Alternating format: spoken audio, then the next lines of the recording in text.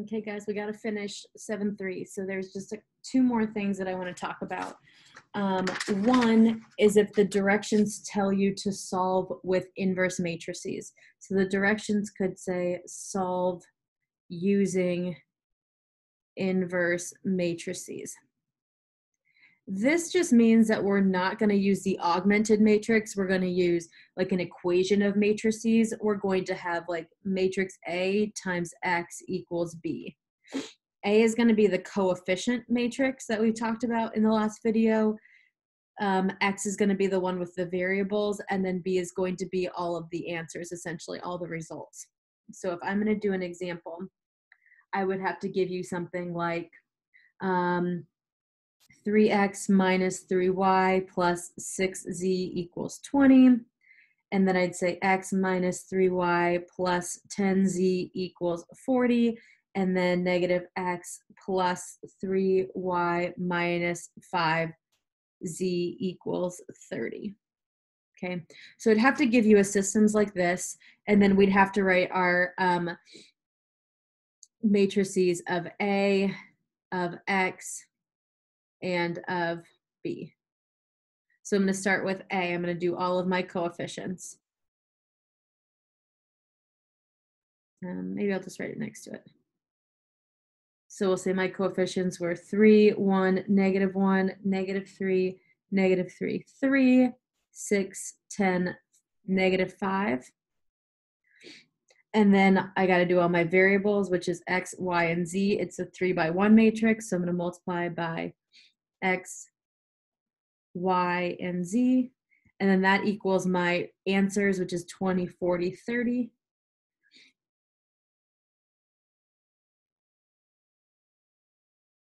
Okay, again, you still can't put X, Y, and Z in your calculator. So the only reason we're setting this up is so that we can get it to make sense. So in order to solve for A, if we just had A, X, and B, I would have to move A to the other side to get X by itself. In order to move a matrix, its inverse operation would be to multiply by its inverse. So again, I use inverse operation to remind you that it's doing the inverse matrix. So we're going to be multiplying inverse of A times B. You can literally type those in the calculator. You can make matrix A look like this. You can make matrix B look like this, and you can type in the letters A raised to the negative first B, and then you can solve. I'm going to let you do that on your own. If you do that way, your answer would be X, Y, Z equals, I believe these are correct, 18, 39.3, and 14. You often don't get pretty numbers. So if you get a decimal, it does not mean that you're wrong. You can always plug these numbers back into one of your original equations in order to check. But if I ask you to solve matrix form, I expect to see this, and then I expect to see your answer. Okay, so again, most of this can be done by the calculator, so it's not a ton of work, but you need to know that there are different methods, and I'm looking for different things each time.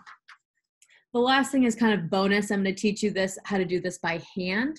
I mentioned taking classes in college. I took a whole, I think 2 separate semesters on just matrices. And so we did a lot by hand. We're doing like 3 days total on matrices. So obviously I'm not going to expect you to do a lot by hand, but it's pretty cool. And I might ask you to do it once, or it's just a good little puzzle practice. So we're going to look at it.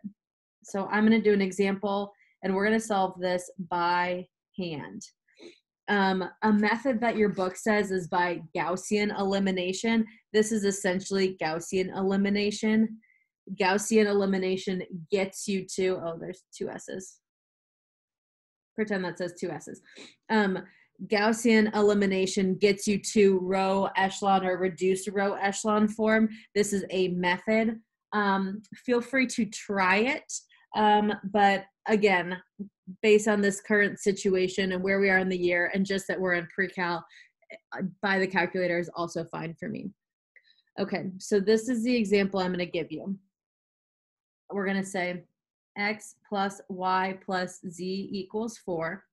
X minus 2Y minus 2Z equals 1. And 2X minus Y minus 2Z equals negative 1.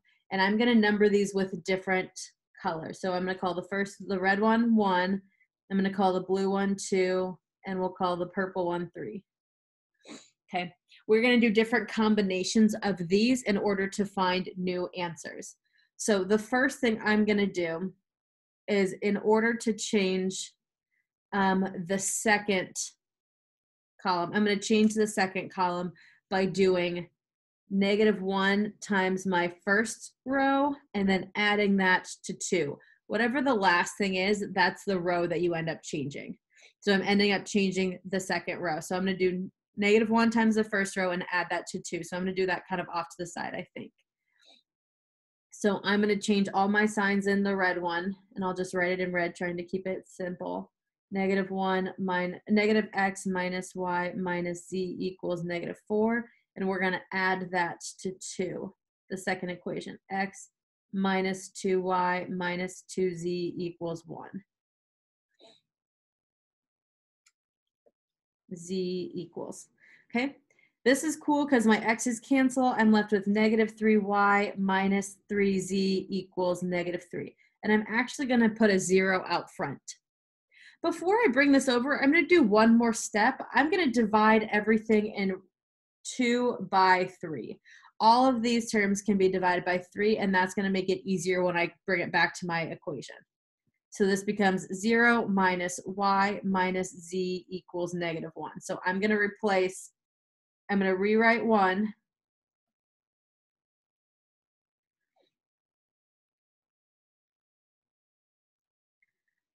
I'm going to rewrite 3.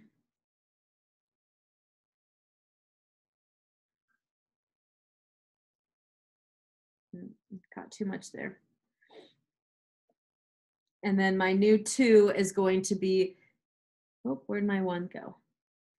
0 minus y minus z equals -1. 0 minus y minus z equals -1. And that's my second one, okay? We're starting to get it. We want it to be in row echelon form or reduced row echelon form. So that's what we're doing by Gaussian elimination. Okay, so we're starting to get there. I've got a 0 in that first spot. Next thing I'm going to do is try and get a 0 in this first spot right here. So I'm going to do -2 times the first row and then add that to 3 because that's going to change this one. -2 times the first row and add that to 3. So I'm going to do that over here.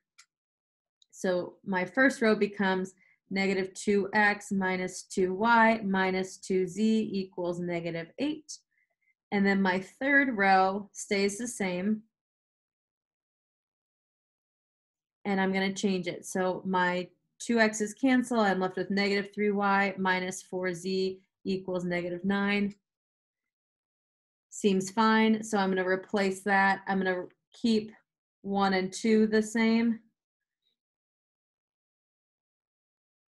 And my new 3 is going to be this right here, which was 0 minus 3y minus 4z equals -9.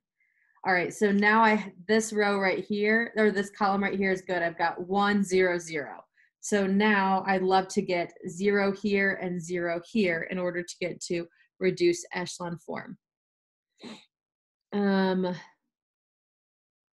So what I'm going to do is I'm going to just add 2 and 1 together because they're already opposite directions. They're already opposite signs. So I'm going to do 2 plus 1. Again, the second column is what changes. So I'm going to change number 1. I haven't changed it yet, so I'm pretty excited about this. I'm just going to keep it as x plus y plus z equals 4. And I'm going to add that 2 to it, which is 0 minus y minus z equals -1.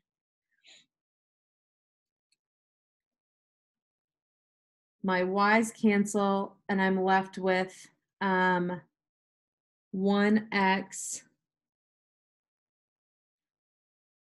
plus 0, plus another 0 with the z's equals 3.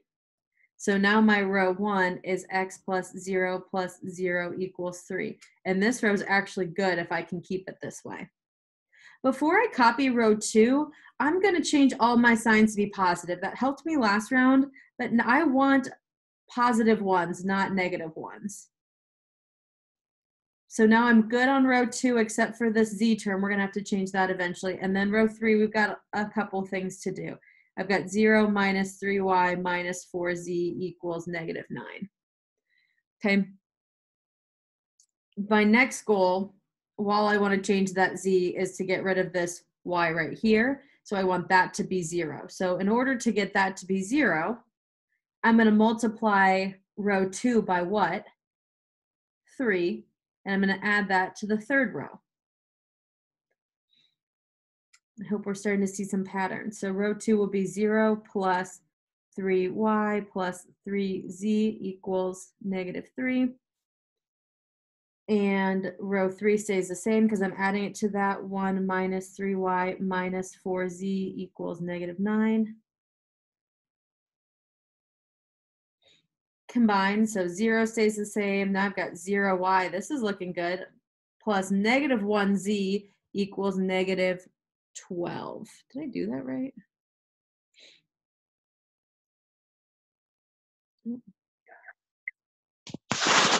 Hello. Sorry about that. Okay, I did realize I made a mistake. So this needs to be positive 1. I changed all the other ones and I forgot that. And this becomes positive 3. So this should become negative 6. Now, before I rewrite it in here, I've got negative z and negative 6. Let's just divide everything by negative 1 and do 0 plus 0 plus z equals 6. That makes my last row what I want it to be. My first 2 rows are good, so I'm going to carry those with me. I'm going to copy those down. And I'm going to write my third row, which will be 0 plus z equals 6. And my very last step is to get rid of this guy right here for my second equation. I have x plus 0 equals a number, 0 plus y. I need to change that highlighted part for that one to be good. And I've got 0 plus z equals a number. So I'm almost there. In order to get that row 2 changed, I'm going to do, let's do negative 1 times row 3. Oh, that's messy.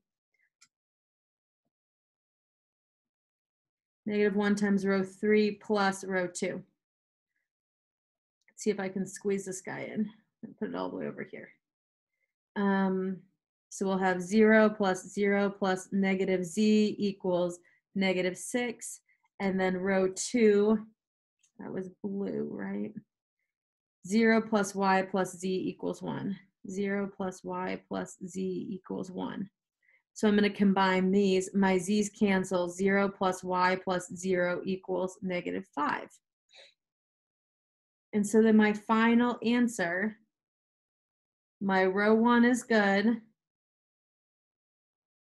My row 3 is good. Oh, that's not what I wanted. And then my row 2, we just made good. So we're going to use that.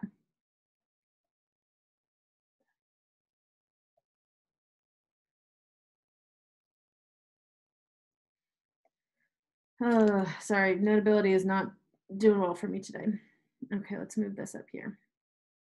If I were to write this as a matrix, it would be an augmented matrix would be 1, 0, 0, 3, 0, 1, 0, negative 5, 0, 0, 1, 6. If you were to go back to the very beginning and put this in an augmented matrix and then press RREF in your calculator, you should get the same answer that we did. So you can go back and check your work. Okay, that is enough for now. I wanted to give you a tutorial on how to do it by hand, and I also wanted to talk about inverse matrices because I'm pretty sure that's on your homework. Let me know if you have any other questions. Please don't get behind. I'm here for you. Bye.